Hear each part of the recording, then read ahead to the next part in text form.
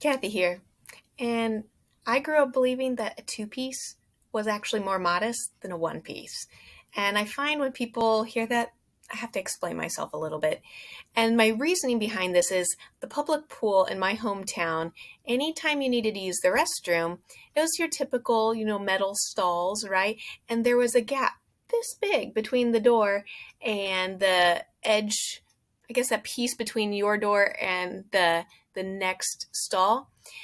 And I know from my spot sitting in that stall that I could see everyone and everything outside of the stall. And I just remember thinking, if I can see them, they can see me. And so if I needed to use the bathroom for a one piece, I'd have to take the entire thing off, right? Which is wet and hard to do, and then go. And so you're sitting there just stark naked going to the bathroom. And it's just, you can't sit and cover up enough for it to feel modest. At least it wasn't for me.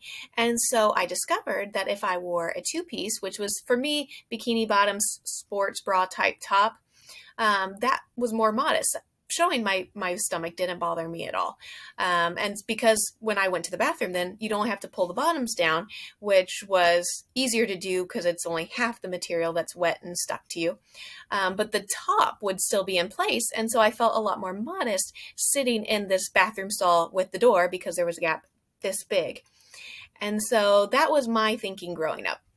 Now, it wasn't until I was probably out of college at this point, so still 10, 15 years ago, but I was telling them the story and they're like, well, didn't you just like grab the part of the swimsuit between your legs and just move it to the side and pee? And I'm like, that works? And she's like, that's what we always did, especially if we were like swimming in a lake. We never got out of the lake to go to the bathroom. We just moved the bottom part of our swimsuits over, peed like that, and put it back, and you never had to move your swimsuit. I'm like, oh. And that was the first I'd ever heard of that.